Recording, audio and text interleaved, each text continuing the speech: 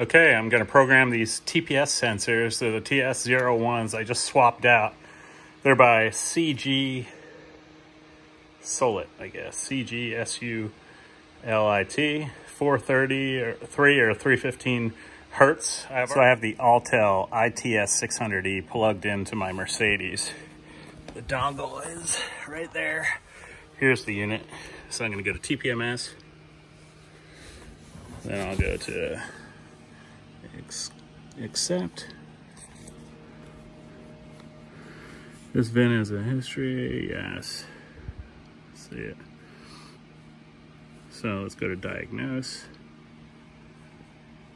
Now it's talking with the dongle and the OBD2 port. So here it's showing that all my TPMS sensors, which those are the identification symbols, they're all, let's go to details.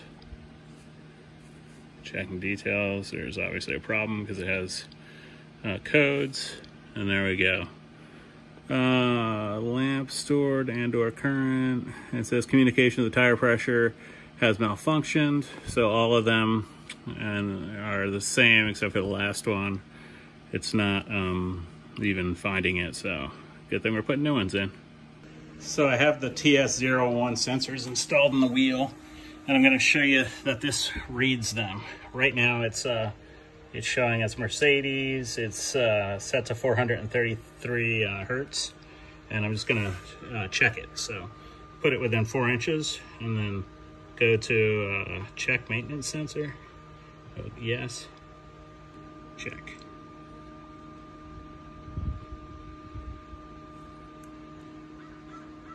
There we have it. And it's showing the sensor ID, the hertz, the hardware, the software. Obviously you guys can read. I'm not going to regurgitate all that to you, but so that's currently what it's reading in the sensor. So now I'm going to show you guys how to program it. So take your Autel or whatever. This is for the Autel here. Select programming. And I've already put these sensors in. I didn't realize that the tires had to be flat or no air before you program them. So what I did is I've jacked them up. I took the valve cores out, released all the pressure, and now put them in. So both of the tires on the driver's side have no air. So just so you know. So don't be like me. Program them before you put them in. Hit auto create. Now it will ask you to keep the desired, yes, 4 feet away or 4 inches, and then there's nothing else close.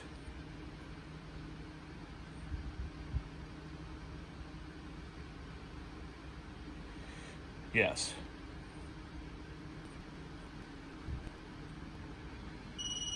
All right, there we have it. Cool. Now let's go back to the rear one and do that one. Rear tire. Boom. We'll select left rear and then create.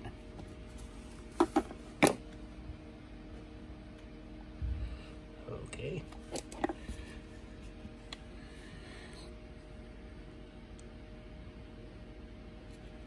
Sweet. Yes.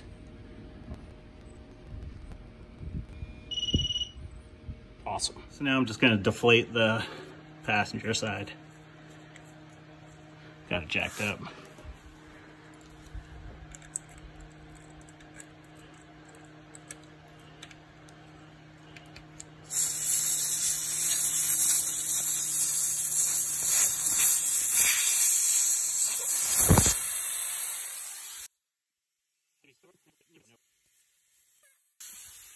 All right, we'll wait for these to bleed off.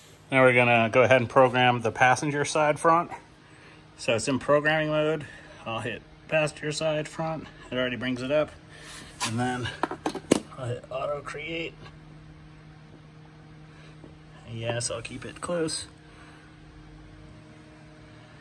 Now it's learning that one.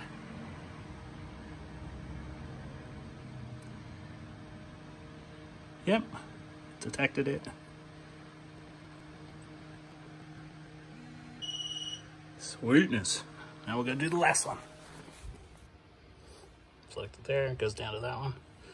Auto create. Yep.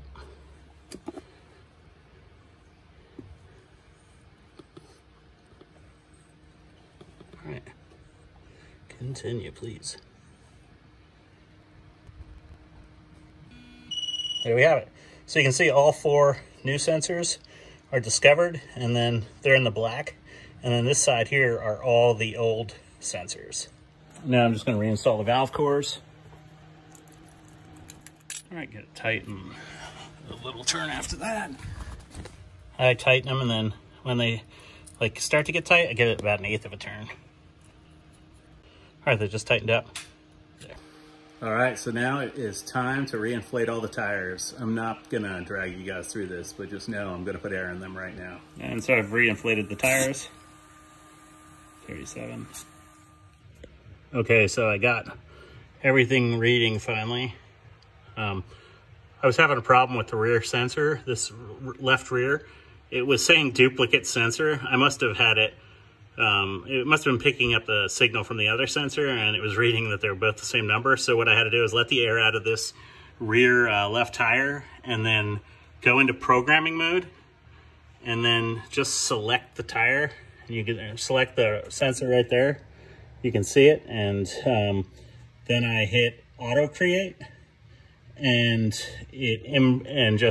then I triggered the sensor, and it found it. So it's 596 is the sensor. Then I just hit copy by, or after it was already, it found it, I hit copy by OBD, and it added it to the rest that were found. So everything's working cherry. So now if we go back to check, you can see all 4 sensors are in there. Temperature is good, batteries are good, hertz, golden, PSI is all good. So yeah, so it's actually really easy to set, as long as you don't screw it up yourself, but it's easily correctable. All right, so there you have it. The sensors are in, programmed, and no TPMS light flashing or going beep, beep, beep. And to you, Mercedes, that wanted $500 per tire to change it out, I think I'll keep that $2,000. Thank you very much.